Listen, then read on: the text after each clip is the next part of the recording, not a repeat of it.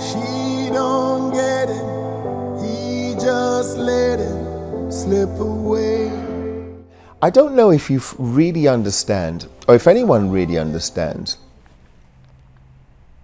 what it is like to do something, a piece of music or a piece of art or whatever it is, and then somebody come and tell you, you know, I was going through a really difficult time, etc., and this was happening in my life, and you know, your music got me through it. Honestly, without trying to sound funny, that feeling is the fullest feeling that you can experience. To know that, and even if it's one person, to know that you actually, on a humanitarian level, that you actually affected somebody that was not having an easy time, and to know that you affected them, you in some way affected them, in some way you helped them get through something. That is the most validating feeling ever. That feeling is, it never gets old. You know, it's at the very core. Forget music.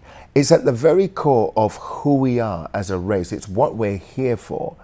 It's to be able to kind of affect each other in that way. It's really cathartic. I think, you know, if when there are people that, you know, that have something that's ailing them or something that's weighing on them, and you know, they go and see a therapist or a shrink or some kind of psychiatrist to kind of talk about this. Essentially what they're trying to do is offload. You're trying to share the load.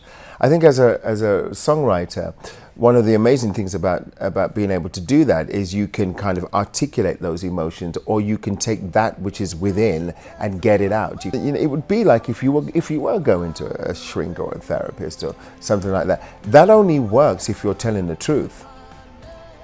And so I guess it's the same with songwriting, you know. But you know, the caveat is that it only works when you are being honest. It only works when you are being truthful. If you're not being truthful, if you're in any way being disingenuous, then it doesn't matter if that thing comes out and it's successful commercially. You're forever tethered to that thing. You don't gain release. And I think the whole point of being a songwriter is to gain release from those things that you write, and then you move on and you do something else.